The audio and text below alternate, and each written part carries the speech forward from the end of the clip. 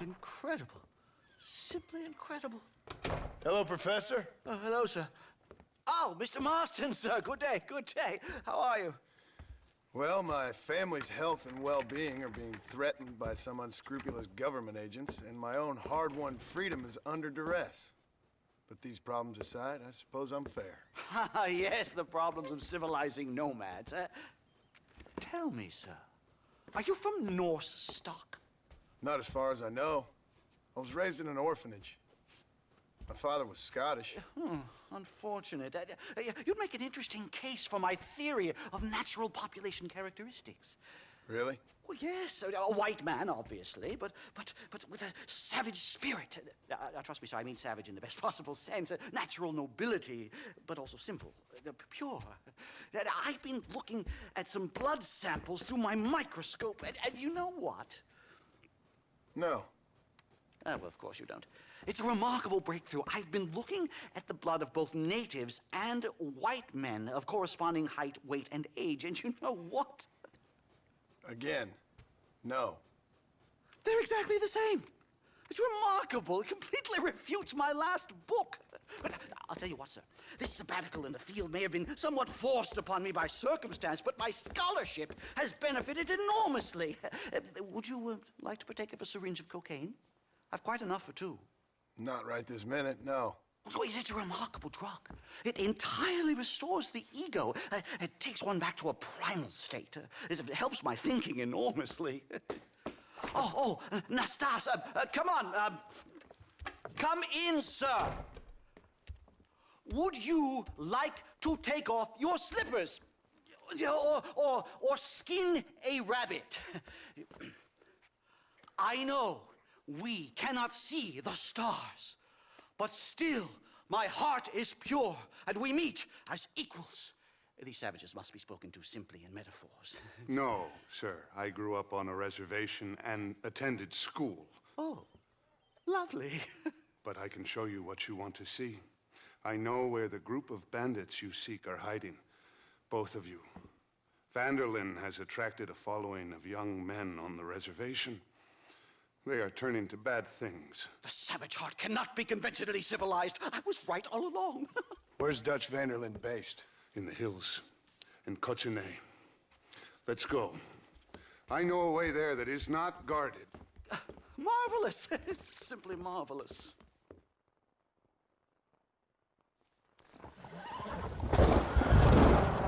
Time to do our bit for humanity, Mr. Marston. Follow me. Here. So, I understand we have a mutual interest in Mr. Vanderlyn? You gonna kill him too? Kill him? Good God, no! What is it with you people out here? No, Vanderlyn fascinates me. A white man living among natives. A civilized mind turned savage. It's reverse integration or regressive acculturation. I don't know. I haven't found a name I like yet. He was never that civilized. Ah, but of course. Edgar Ross mentioned your unique history with the man. Although I was away with the fairies at the time, I must admit. Surfing great waves of euphoria. But anyway, yes, some kind of Robin Hood, Oedipus, communist tale of naivete and betrayal, if I remember correctly. We ran in a gang together, Professor. I wouldn't try to read too much into it. It's my job to read too much into everything, dear boy. Look, Mr. Marston, buffalo. Oh, what a noble beast. I see him. The white man will soon be the end of them. What on earth are you talking about, Nastas? Too much hunting, sir. Your whole society is based around hunting. But we hunt to eat, not for sport. Soon there will be no buffalo left. Who teaches you this nonsense? Extinction is a myth refuted by Darwin. Species don't die, they evolve. Hunting in time will make the buffalo stronger. These trees are quite foreboding, Nastas. Are you sure this is the right way? Yes, sir. It's rather dark. Ain't you never seen trees before? I thought you were a brave cultural explorer.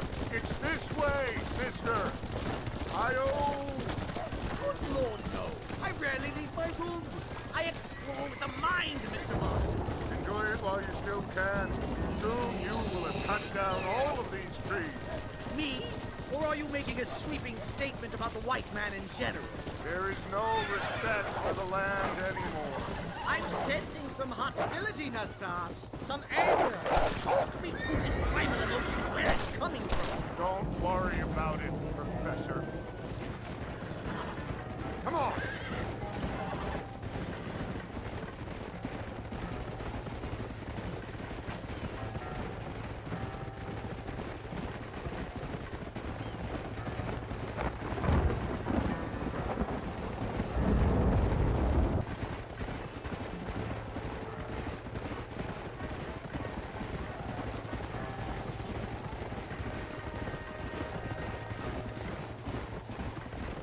There's the cliffs. We'll leave the horses here and climb the rest of the way.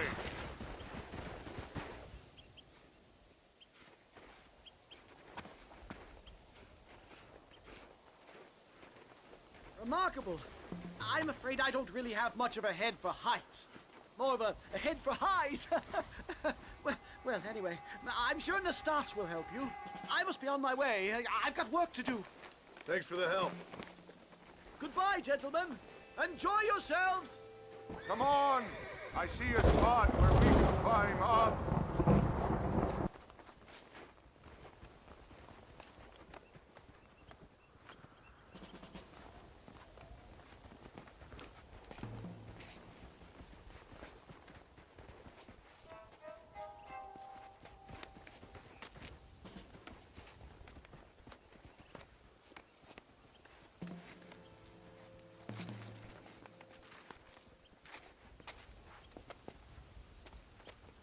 If you can find another route, Mr. Marston, I will have a look around.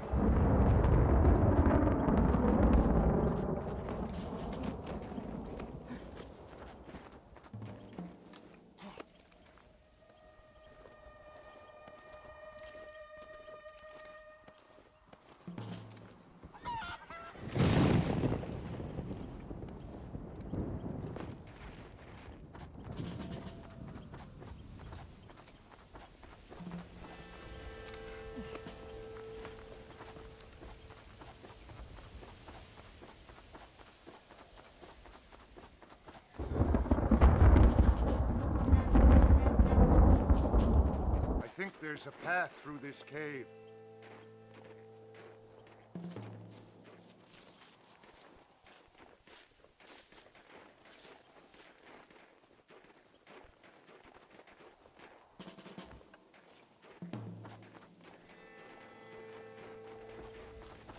Yes, look at this. A mine shaft.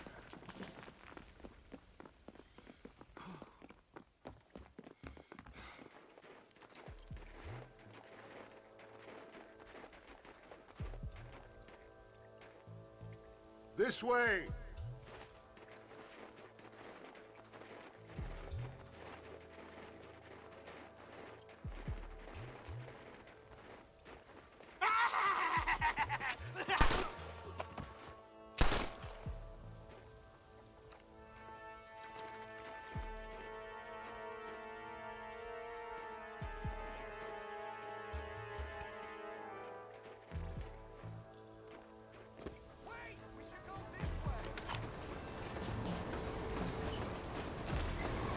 Explosives!